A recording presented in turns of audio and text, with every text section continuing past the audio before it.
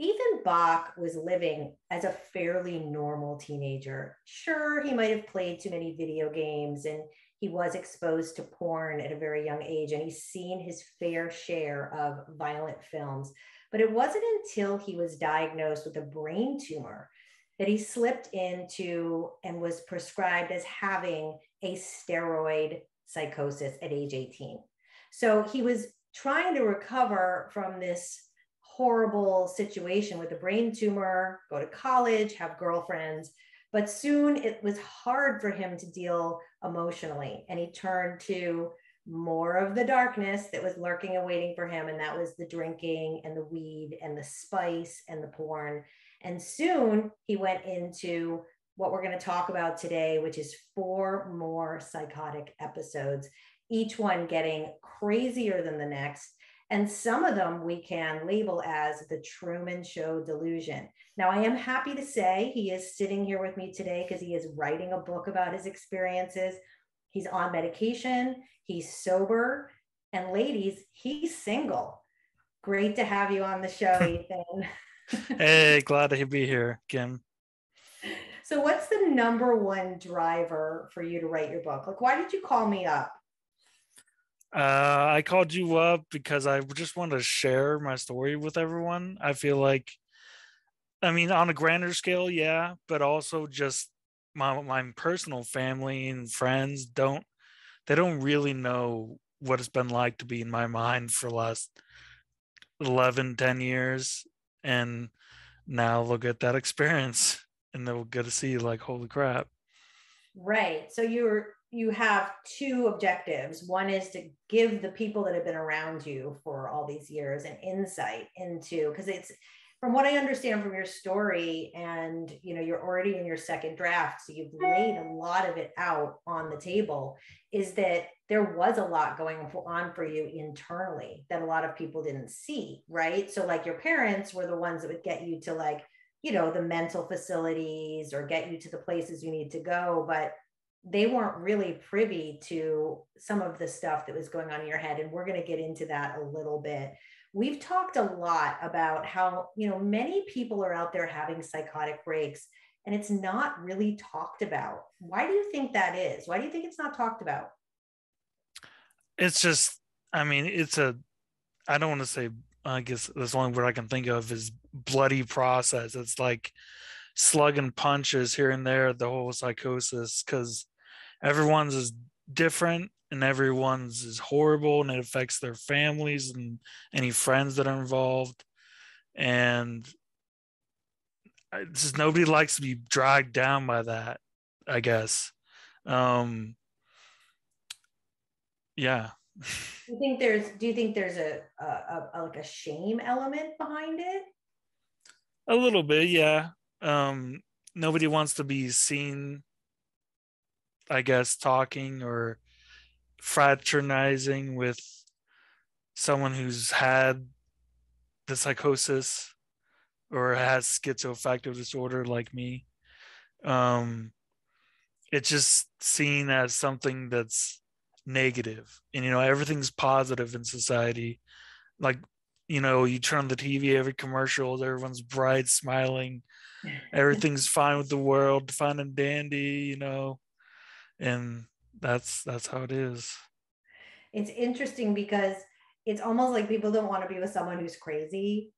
And yet, which is just a terrible word to use, right? But yet, when someone's being honest that they've had psychotic breaks and then they're on medication, they know the triggers like weed, porn. You talk about all this in your book, alcohol, all the addictions, right? That it's hard to not to get out of a psychotic break when you're completely deluged by outside, addictions. But, there's so many people out there that are completely nuts we don't know about, right? Like, Yeah. I'd almost rather be with you because I know what I'm going to get, which I'm really, than someone who's going to like flip out on me. So your psychotic breaks involve this Truman Show delusion, which I think you discovered when you read a book about it by an author called Eric Gold. What was his name? Eric? Ian and Joel Gold. I think they're brothers. Okay. And so tell us a little bit about this Truman Show delusion that you had. Well, it's basically, if you've seen that movie, it's like the movie. You think you're in some sort of bubble, and there's a TV show that surrounds you with cameras always on you, secret cameras. There's everyone you come into contact with is acting for the TV show. And, there's a director, producer somewhere telling them to say certain lines. Or one time I got punched by a nurse. And the reason for that was because I thought I was doing takes. I kept coming at him. And when he pushed me away, it was like, oh, okay, take two, let's go again. And then, he punched me finally. But that's basically what it is in a nutshell. And, you were a child actor. And as we mentioned before, you have a great love of film. You've actually been to school here and there to study film. You actually like audio. Mm-hmm. And do you think it's coincidental? I mean, it can't be that you went naturally to this kind of psychosis. Do you think it was the influence of all that? Yeah, definitely. Like with the psychosis, I've been reading some of my journal entries recently on it, and you can see movie quotes in there, and certain different characters from movies are put in, and it's just ridiculous. And then there's the zombie factor, right? So, Yeah. being your book coach, I've been privy to reading the really detailed and really extensive accounts that you've put on paper of some of these breaks. And the one that really, really stood out to me was the zombie one, where you felt like you could hear your family's bodies stacking up outside the door, and your dogs and your pets, and the zombies were just eating them. It's almost like an acid trip Yeah, I mean, in the most horrible way. Yeah. in a very not fun way. And it goes on all, I mean, you just lay in your bed and just believe that the whole world has gone into this apocalypse in your mind. And it's interesting because that's a break. You know what I mean? That's what they say. Yeah. Like you've taken a break from reality. We talked a little bit in the book about, sex and love addiction. There is this one particular woman that you kind of like latched onto early on. Really kind of maybe because it was like your first love. Tell me a little bit about the pain, how painful it was that she kept coming back to you in these various psychoses, in all five of them, actually. Well, yeah, I mean, at the time during my psychosis, it was very traumatic, thinking that I was somehow with her, or like we were somehow secretly married, and I'd have to go rescue her from being kidnapped by someone, or the show was making this episode out to be Ethan finds the woman. Um, Right. but then afterwards, and after would get a little bit better from my psychosis, then yeah, it would come kind of crashing down, just like, that's pathetic, man. And that's all I can think about. Yeah. Yeah, it feels a bit like, what happened, the obsessions of our mind, are really intense, that without logic, they can latch on to this, one person. Yeah. Um, how were the mental facilities you were in? Because you were in a variety, you were in a fair amount over the course of five psychoses. And you write about a few of them. You're one of many. He just held up a what do you call that? A medical Bracelet. intake bracelet. Yeah.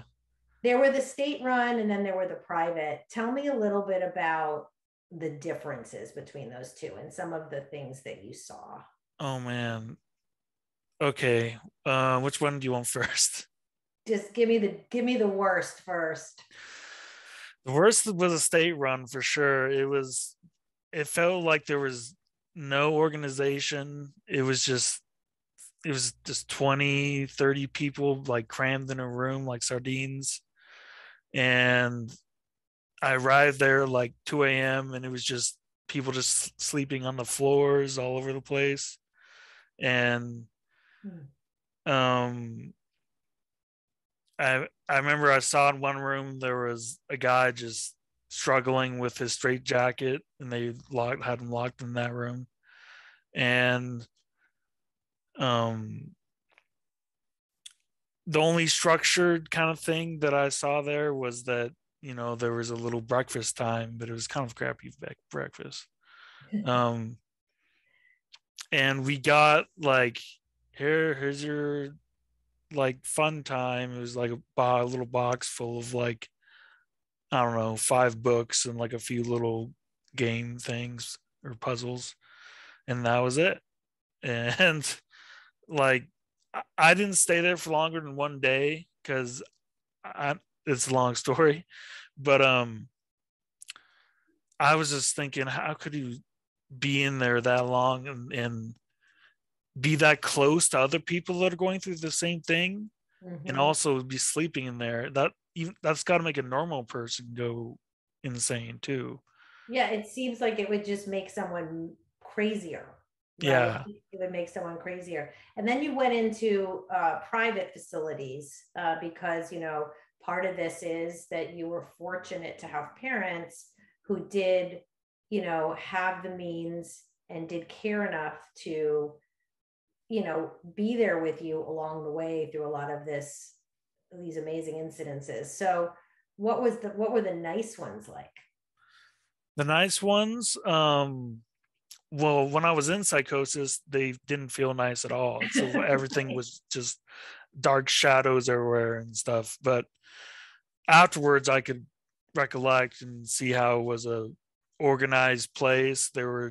Every day has something happening right after something is done. This meeting, after this meeting is meditation, after meditation is lunch, and then another meeting, and then snack time, and then another meeting, then movie time. And they always have different types of therapies. They have occupational therapy with kind of arts and crafts type things, and the music therapy. And it still varies. Some you could actually, the last one I went to, you could actually get an iPod and have a Pandora account on there, not your own. It's the facilities, and you get your own pair of headphones, and you can listen to Pandora. That's very And nice. that's like a godsend in one of those Right. places. Right, because you want to get some peace from the noises and the sounds and people that are Yes. in a terrible state. And then so I want to just go back to porn for a minute.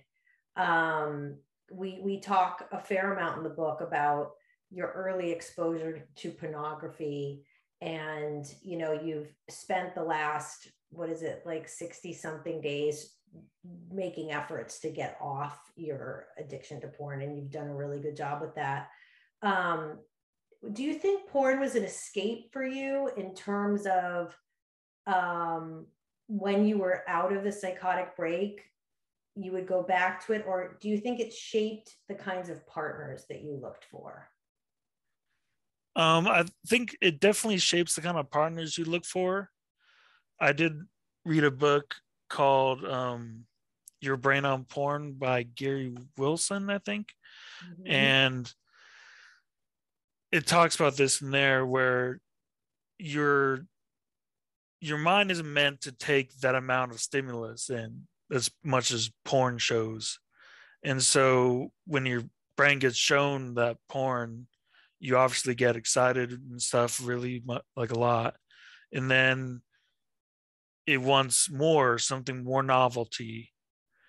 And then you go from this porn to that porn, different types, things you wouldn't normally find. You're upping the bar, like you're upping Yeah, the and bar. it could go What's against your next? morals. It could Yeah. just wrong.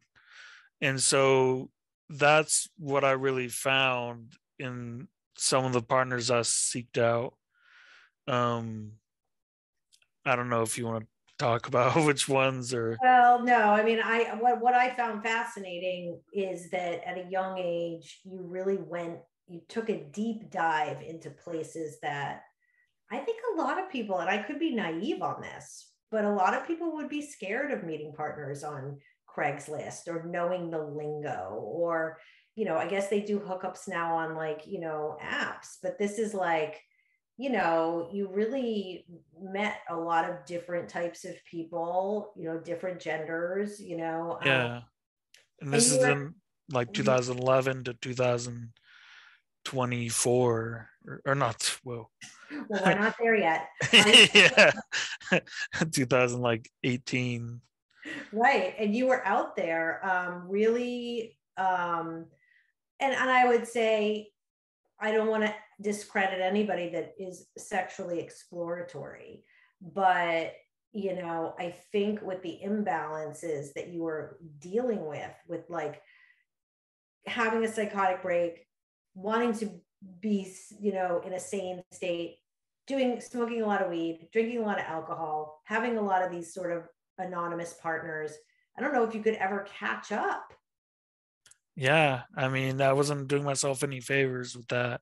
Yeah. It was just all to dull the pain and from the traumas I'd experienced, and I'm just so happy I'm off it now.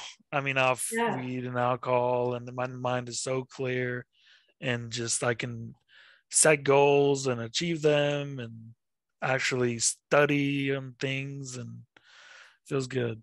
And write a book. Yeah, that too. So one thing I thought was really cool in the book, what you're doing is it's a memoir, but it's also like you have some stands that you take about some of these topics we're talking about how dangerous weed can be for a young mind, porn, spice, which I had never really even heard of. But you also talk about nutrition playing a role in your mental health. Tell us a little bit more about what you've learned. Um, what I've learned is there's a study called the China study, and basically it took study participants all throughout China, rural China, very rural China, and found that they all had very good nutrition because they were all eating natural vegetables and fruits, whatever they grow. And almost none of them, or a very low amount of them, had, cancers or other diseases that most of us in Western society get used to hearing about. Um, so what I took that to mean was that maybe even my brain tumor itself, like what started all this, could Mm. have partly been my fault because of just eating like crap up until I was like 20. Um, Lots of and McDonald's. yeah, and just candy. And every time I get some sort of burger or anything with a chance of having salad or cabbage on it, nope, give them plain. Just So gonna that's what he used to do. be I think I mean, these are all like great topics, to dive into on a deeper level. I mean, there's so many conversations to be had with people. You're 30 years old, you've got your whole life ahead of you. You spoke at one point though about feeling like ending your life. Tell us a little bit about that moment.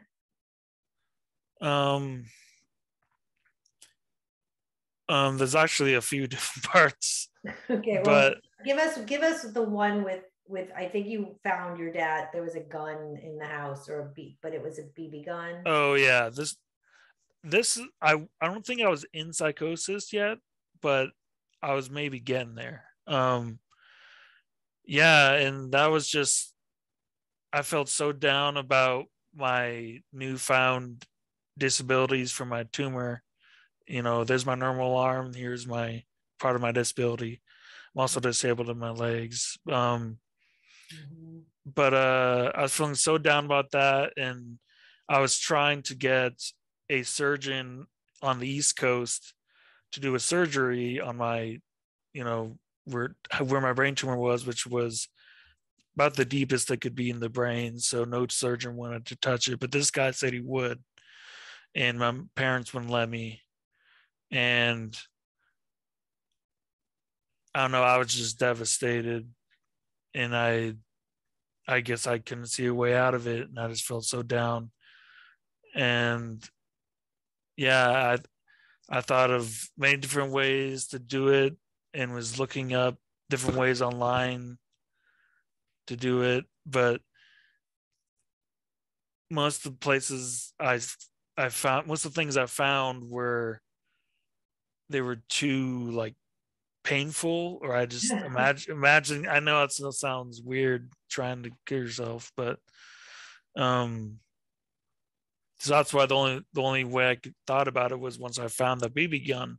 But it really did look like a real gun, and it was heavy and everything. Mhm. I did put it to my head and pull the trigger. Thank God it was a BB gun, um, because that's quick, right? Right. Um, Right. It's giving up. Right. And if you had been able to follow through on the suicide, you wouldn't be here today. You wouldn't be able to be an advocate out in the world for people. Where do you see your book bringing you in the future? What are some of the hopes and dreams you can now have now that you've surmounted a lot of this, physical? I don't want to discount the brain tumor and the disabilities that you have today, but also the mental. What do you hope to do? I hope to be seen as a warrior for mental health, and different facets of that with the addictions and whatnot. And for more selfishly, sort of, I would hope for maybe it to be uh, made into a movie or some sort of documentary, maybe even. Um, yeah, I won't blank. Or a TED talk or Yeah, TED Talk, be a or columnist. also being a traveling, giving speeches and stuff at the universities, that Yes. sort of thing. Yes. Well, I see big things for you happening. I'm really excited about what's coming forth in your book. And I want to thank you so much for taking time to speak with us today. Yeah, it's great to be here.